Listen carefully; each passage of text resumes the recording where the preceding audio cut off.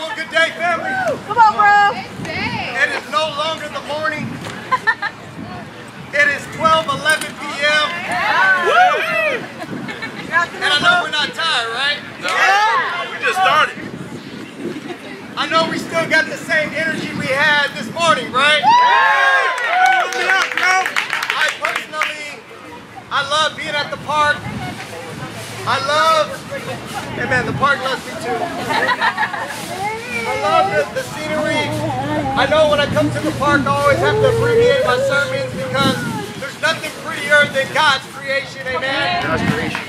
At the same time, I don't love to shout too loud, amen? So I would ask that if you guys could just bring it in a little bit more here, so that way, because I can preach pretty far, I can project, but if you guys could just bring it in, there's some seats right here. Come on. Anybody that wants to come and sit down, be amazing. Amen. Amen. But with that said, I do have a very important topic I want to discuss today. Is that okay? I think God's put something very fitting on my heart. There's a word in the Bible, in the NIV version of the Bible, if you date it to a later translation, then this word occurs more. But in the NIV, there's a word that shows up 570 times. What word is it? In the scriptures. You guess, sis. I don't know, bro. Tell me. Since you want to shout first. You guess it. Come on, bro. What is it? It's good to have everybody here. I keep the sermon a little interactive just to make sure nobody falls asleep. So I heard obey, but good try. Who else? Say that again? Love. That's a good guess, but one more. Neighbor. Obey. I keep hearing obey. You guys are hard line. Just obey. No. Okay, amen. The word, I can move around a little bit now because I got a podium. Okay. Come on, bro. But the word is heart. Oh! The word is heart. Go to soul. Now, it was proven back in the day scientifically that the mind controls the body. New scientific evidence actually proves that the heart sends more information to the mind than the mind does to the heart. Thus now proving that really the heart controls the whole entire body. And thus the heart controls the whole entire body. Let's just say that the world's issues start with the heart. So for me, I believe that's why the Bible talks so much about this one word. 570 times. Let's turn over to Deuteronomy chapter 30. Now this isn't the first time this word occurs, but it is a very fitting scripture to look at in regards to the heart. Now we all know the first and greatest commandment, right? Okay, what is it? Since we're all Bible scholars, I wrote it down. What's the first and greatest commandment? It occurs in a couple places in the New Testament. No, I want the scriptures. But you're absolutely right. In Mark chapter 12, verse 30, you can write this down. The Bible does say what you guys were getting ready to say. I'm sorry, that was rude. Let's say it together. Love the Lord your God with all your heart, with all your mind, with all your soul, and your strength. Amen. And I believe if the world can only obey that one scripture, we'd be in a much different place. Would you guys agree? Yeah. Now, the Bible says that that is the first and greatest command. So essentially, you take your whole entire Old Testament, the whole Old Testament was summed up into one verse. Although very, very, very challenging. And I believe that's our opportunity today. If only people can know what it means to love God with everything they have. You know, I was dropping off a sister the other day. Our sister Sydney, it's good to have her from the IE, from our... And we dropped her off. This was on Friday after our devotional. Amen, where God humbled us and we came in second, not first. That's fine. And we... Amen, I was your guys' #1 supporter though. Come on. Amen. So we're dropping her off. we're dropping her off, and right in front of the place where her mom lives, there was a candle lighting for a young man. And you can see his face there where the candle lighting is. And my heart immediately goes to a place of soberness. I go, man, I know this can't be a young man that just lost his life. And on the picture, she lives right in South Central, her mom does. And on the picture, it looks as if this man is the nicest young man that you've ever come across. And I asked Sydney, my heart again, I was very sober, and I asked Sydney, I go, sis, did this young man die? And she goes, bro, this young man was just shot in front of my house, in front of my mom's house not too long ago. And my heart immediately became very sad, because although this young man, and then I asked her, was he in a gang? And she said yes. And then I knew for sure what happened. It was an issue of the heart. This world's problem is an issue of the heart. And I immediately go, if people learn what it meant to love God with everything they had, there'd be no need for gang colors. There'd be no need for geographic areas or dying for a geographic area that you don't own. God owns it. Yeah. Now, don't get me wrong. I understand the culture. Growing up in San Diego, I grew up in that culture. Amen. So I get it, and I believe Satan has a very strong foot and stronghold in that area over the hearts of men. But at the same time, I knew immediately what the issue was. And God just really confirmed what I needed to preach this morning. We'll start off here in Deuteronomy chapter 30. We'll take a look here at verse 6.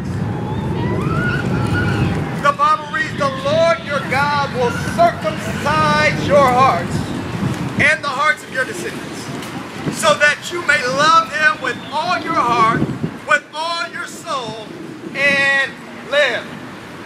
See, we're all in agreement this morning that we should have a world where everybody loves God with everything they have.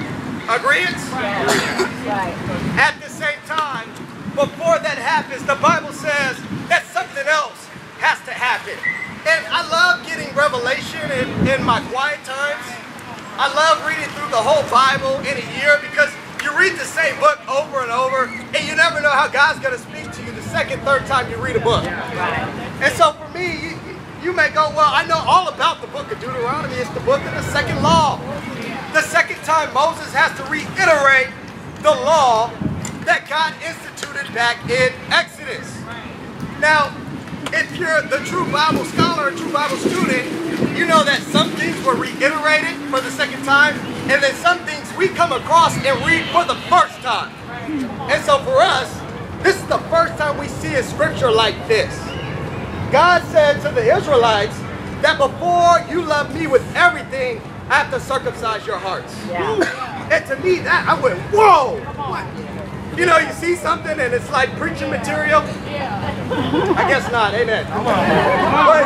But I went, whoa, this is what in the world is God talking about? You got to circumcise my heart so I can love you with everything I have. And then I start to study. Amen. Now, do you guys know what a circumcision is? Yeah. It's the cutting off of a foreskin. Amen. And that is how God consecrates the firstborn or those born in the nation of Israel to himself.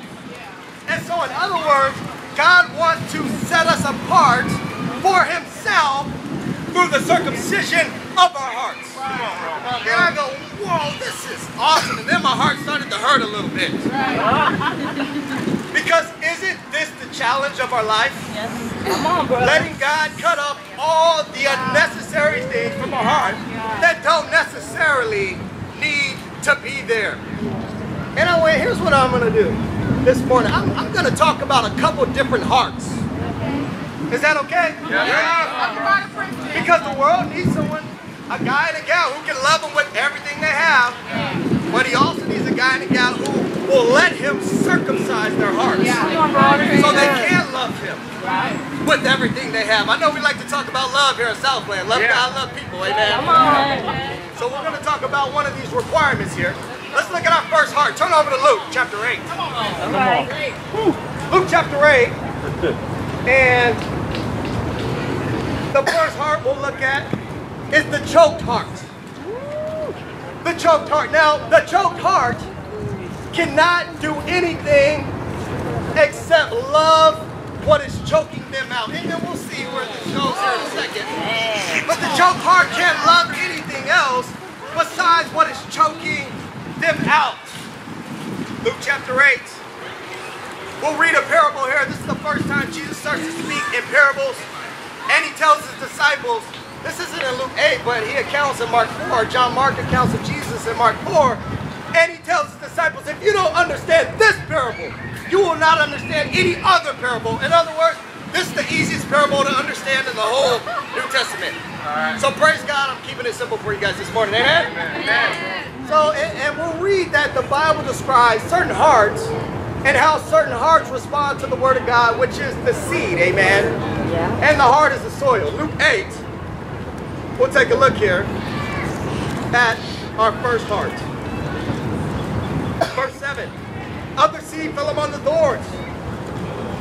Oh, babe, you guys ever been there? Which grew up with it and choked the plants. So here we have a heart, our seed, that fell along thorns. And Jesus goes into explanation of what this truly means here. And we'll see if you guys fit this description here. I just want to help. Okay. I don't want a heart that's choked up. Help me, bro. I want a heart that is used by God. Come on, bro. Yeah. And that's why we're here this morning, to be used by God. Come on, bro. It's good. Take a look at verse 14. Jesus goes into explanation. The seed, because the disciples didn't quite understand.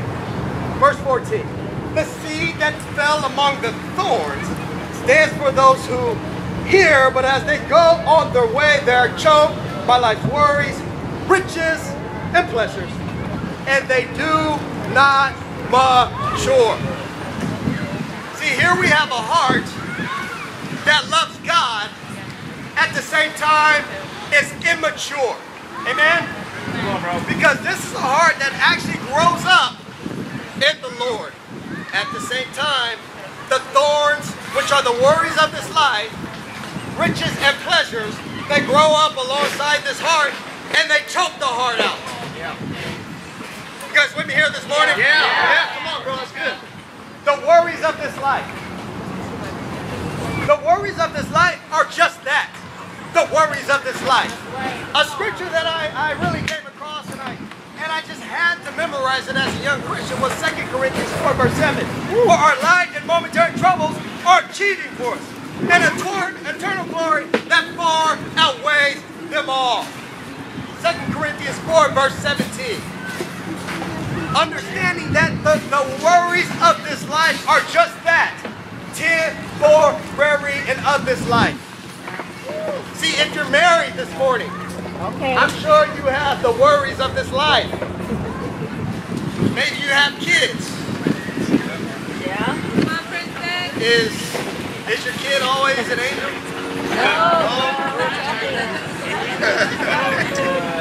Now I'm preaching, right? Come on, bro. Does your kid always stay as clean as you want them to stay? No. Probably not, right? I mean, what about those bills and those finances and all those things? I mean, the kids need shoes, the baby needs diapers. I mean, you have to eat, your wife has to eat. I mean, there's a thing called rent in Southern California, right? I mean, or can we just live for free? Oh. Those days are over, right? Over. Sometimes I just got to get open. I envy the people sleeping out here in the park.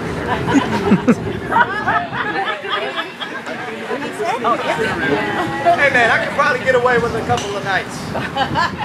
If you're single, I mean, you have a thing called yourself, right? And can't you be a thorn to yourself at times? Yeah. You ever done something stupid and went, man, I blew it. And then you can't be mad at anybody else.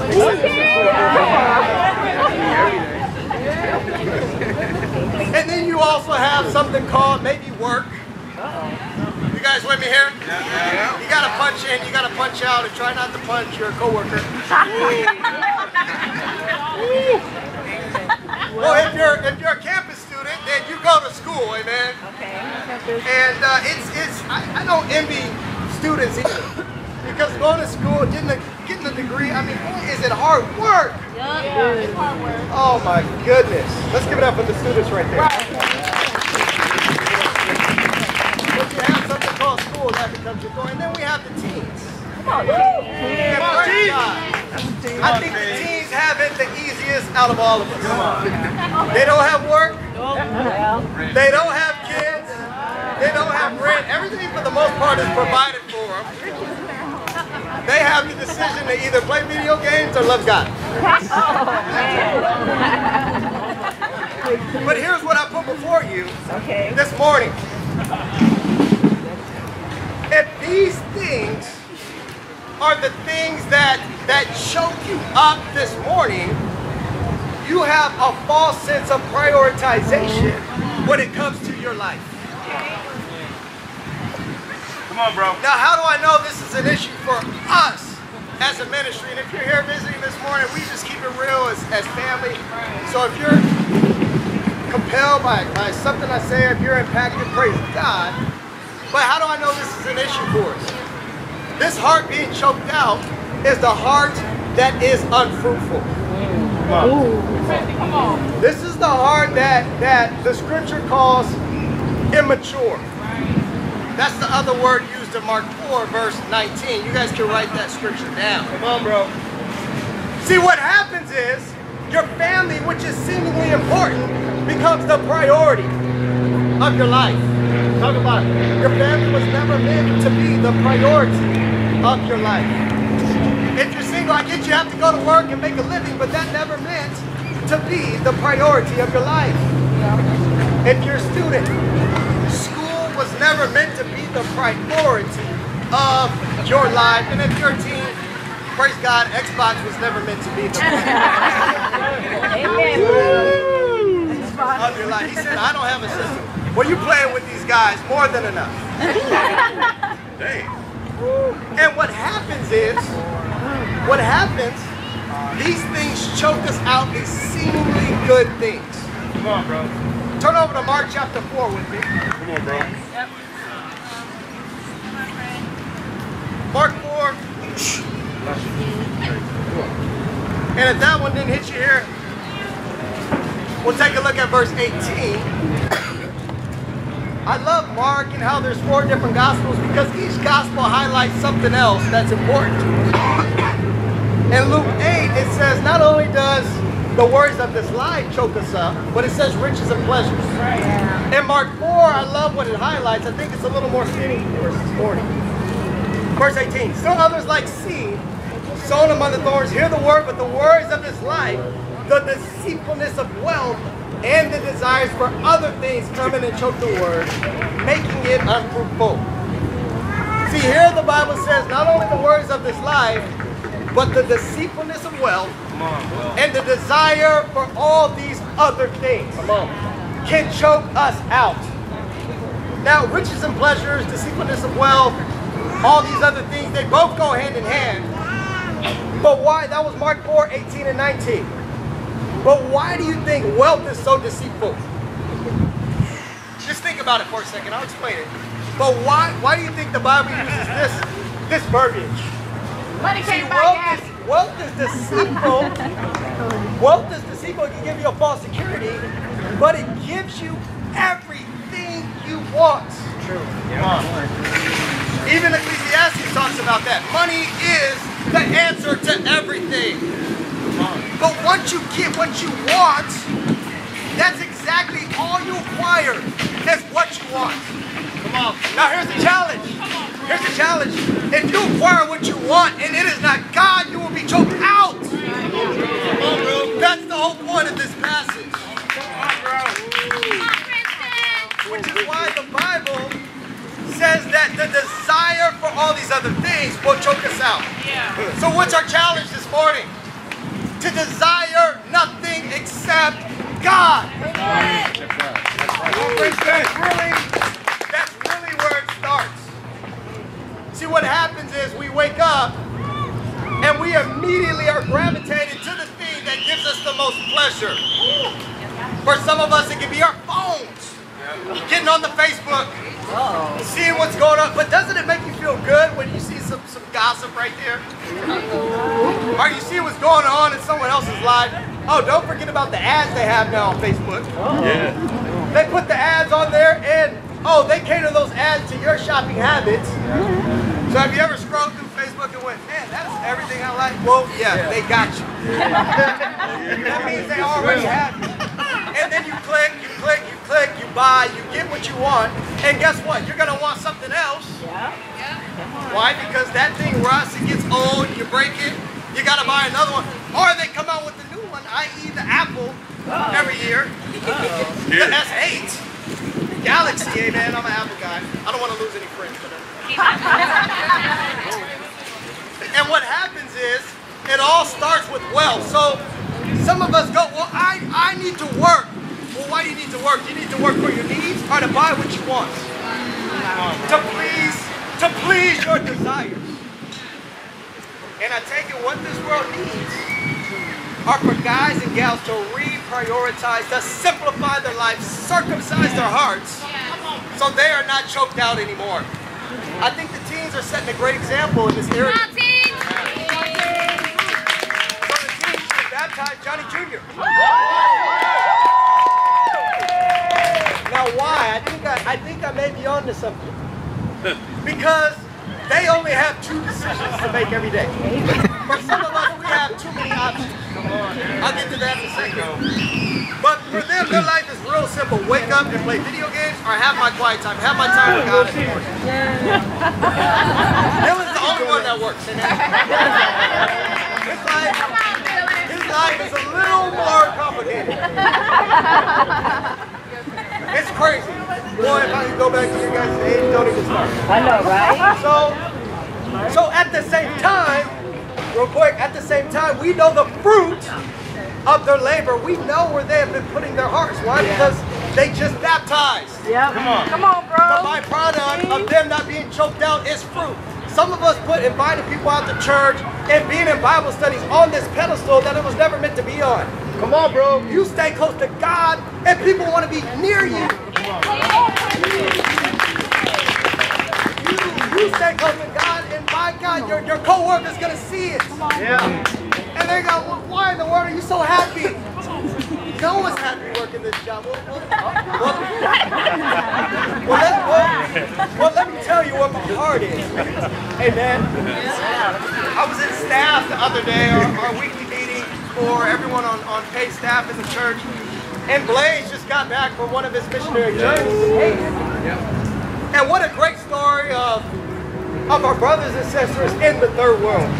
I'm in constant prayer for our brothers and sisters. You guys should be as well. But he told this story of everything the church is involved in. Thus, what they're truly worrying about as a fellowship. And I think this is our challenge here. We got to take the teen challenge and simplify our lives. But we also need to take the Haiti challenge. Okay. Because in America, we're a tad bit jaded here. They feel bad for us in the third world because they don't know how we can stay faithful as Christians. Because we have too many options. They go, how in the world if you can choose this and that, and Facebook and Twitter and every other social media, you guys know, the teens know. If you have that many options, how can you choose God? I couldn't make it, so they feel bad for us. Wow. Here's what they were worried about last Sunday. Wow. So Blaze counted the cost and studied the Bible and asked the whole congregation, hey, do you guys want to be disciples? Are you guys ready to give your life to God for the rest of your life? And a ton of them said, I'm ready to give my life to God. I got to get baptized. But then the problem arises, where do we baptize them? And Blaze is thinking American. You know, it's been a while since he's been there. He goes, we'll get a ball pool. And we'll put 20, 30 gallons of water in this pool and we'll baptize. The brothers in Haiti go, bro, Blaze, where are we going to get 20, 30 gallons of water at Port-au-Prince, Haiti? You see the worry? You see what they're worried about? So immediately they go, man, we can't leave these guys unsafe. We got to get them baptized. Come on. But there's nowhere to get water. So one of the preachers go, whoa, bro, I know of another church. How about we ask them if we can baptize there? So they asked another church if they can baptize. The church says, okay, yet Another problem, things aren't just a hop, skip, and a jump like LA. So to baptize at the other church, 2-3 hours away from the place where they currently were. Now there's no 405, there's no 605, there's no 710, there's no all those things that we complain about on the freeway, there's none of that. There's a Jeep with no roof, no AC, and you have to drive to get to where you're going. Come on. And guess how hot it is in Haiti? You can only imagine. So they gotta drive in this Jeep to the place where they thought they were gonna baptize. Guess what happens? There's water, but the water pump to draw it out of the well is broken. It takes an hour, 2 hours. They thought the pump was gonna work. The pump doesn't work! But yet they're worried about getting this guy baptized. And they go, what do we do? So they go, okay bro, let's drive some more hours to the beach. They make it to the beach and they baptize him, amen? The brothers and sisters in the third world, the only thing they were consumed with was baptizing. Was helping someone know God better. Amen. And achieving the goal, which is salvation for those that didn't know Him. After being choked out this morning, this is your challenge, to be consumed with nothing else than helping others know God. If you don't take the challenge, the worries of this life, the deceitfulness of wealth, and the desires for all these other things will choke you out before you know it. Come on, bro. We'll look at the second heart here, and that is the sick heart. Turn over to Proverbs chapter 13. Come on, bro. Come on, bro. And I'm coming in here for a landing. Awesome. I know the attention span at the park is 50% shorter than what it normally is on any given Sunday. Proverbs 13 verse 12, the sick heart. The Bible reads, hope deferred makes the heart sick, but a longing fulfilled is a truth of life. Hope deferred makes the heart sick, but a longing fulfilled is a tree of life. You guys should just have this scripture written on your heart. Have you guys ever had your hope deferred? Yes. You guys know that word deferred? Yes. It means delayed. Yes. Now I came up with a biblical conviction here from this scripture because the more I read my Bible, God doesn't disappoint. God doesn't delay. Hope doesn't disappoint if it's from God. So if your hope is deferred this morning, if your heart is sick, you don't have your hope in God. Come on, bro. That's kind of how this scripture reads here. And there's a lot of things we can put our hope in. Yeah. I think sharing personally, and we don't need a sick heart can't help anybody get well. A sick heart needs help. So what I discovered this past week was that I had my hope and thus my heart in the past. Come on, bro. I had my hope and my heart in the past. Now I got a little quiet because we can all relate. Yeah. I think for this region, a lot of people have come in and out of this region and they've done great things. Come on, bro. You guys with me here? Yeah, bro. You look back at your life and everything you've done here, and you've done great things. And so for us, and really Chip pointed this out here at staff, for us there's a fear of letting go of the past because there's good things in the past. Come on, bro. Would you guys agree? Yeah. Because all of us can look back at our life and go, oh my, last year was awesome. 2 years ago was awesome. I mean, man, if I could just go back to when I was 15, it would be awesome. That is such an unbiblical way to live Christianity. Right. Come on. Philippians 4, verse 13, I'm not going to have you turn there, but write the scripture down. Paul lived his life biblically by forgetting what was behind and straining towards what? What's ahead? What's ahead, the future. And if we put our hope in the past, what happens is we dwell on the past, and guess what else starts to creep up in our hearts? Bitterness. Right. Come on, bro. Come on. And you're bitter because you're not where you want to be. And you're looking in the past. Now what would happen if we all decide to look to the future? If we all decide to do the biblical thing? Come on, bro. Now we use the past as a platform, but the good with the bad, we cut it off and put our hope in God today, this afternoon. Come on, bro. What would be the fruit of that? Again, I just had to dwell on this. And for me, I think for Joy and I, we've done a lot as far as ministry is concerned, but there's always that little bit of your heart that wants to see the true fruit of your labor. And so for us, we've moved so many times. In 3 years, 4 years, we've probably moved about 4 or 5 times in the past 3 years as a newlywed couple. I still consider us newlywed. 3 years is nothing. We're still learning and growing. But what happens if I continue to dwell on the past? You guys get my bitter heart. Come on. The people I study the Bible with, they can't pinpoint it, but there's just awareness of me not giving my heart to them because I'm thinking of the past.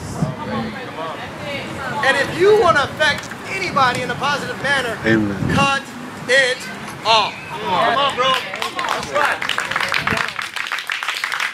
And be a part of the solution in the future if there is an issue. Amen? Amen. And some of us had a bad week, we just need to shake it off. This morning, you're going to have a good week, just shake it off. We love you, it'll be awesome. I want to talk to the singles for a second. Some singles put their hope in relationships. There you go. 1 Corinthians 7. Now, you guys need to have this scripture on your heart too. Come on. Because there comes a point in time where you're no longer content with being single. And you want to be in a relationship. Now, is there anything wrong with that? No. Absolutely not. It is of God. But here's what I have an issue with.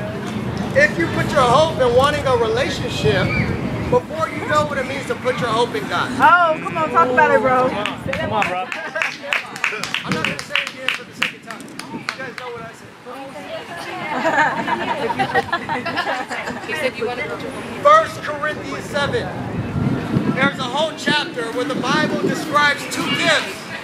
One gift is being single, and one gift is being married. Now here's what singles forget.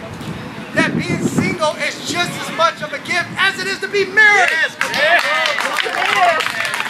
And a gift from God does not disappoint. A gift God knows how to encourage us. At the same time, putting our hope in God requires time. It's not God's timing, it's your timing. Learn what it means to love God with everything you have, or else you'll love your spouse just as much as you love God, and that may be a very discouraging marriage. I'm just saying. I'm just saying. Amen? Amen. And I only hit this because Satan really capitalizes on singles putting their hope in relationships more than God. Come on, come on. And far be it from us this summer if we see any brother or sister lost to that mindset. Come on, bro. I'm not, while I'm here, it's not going to happen. Come on. Amen? Amen. Come on. Thank you. How do we put our hope in God? What's the practical? You wake up in the morning and you grab your Bible. You get on, it's a very simple practical. Come on, bro. Come on. You wake up, hope starts in the morning. You don't touch your phone. Who's guilty of that? Yeah, come on. You don't touch your phone. I get radical. Some of us need to get radical. I wouldn't eat. Right. I mean, what do you want more? I mean, if Jesus comes back and I'm not eating, but I'm in my scripture, I got a better chance. Amen, bro. Hey, I'm being fed spiritually. Okay, you're good. Get in your scriptures. Yeah. I can look at some of us. I say the majority of us have never read the whole Bible before. If you have not read the whole Bible before, there's no way you can have your whole hope in God. Come on, Princeton. You haven't read Deuteronomy, you haven't read Numbers and Leviticus, and you're scared of reading Revelation. That's the one of the most encouraging books in the Bible. Come on, bro. And you don't know what Hebrews talks about, and you don't know the book of Romans. You don't know your church history in the book of Acts. Well, no wonder you're struggling all the time.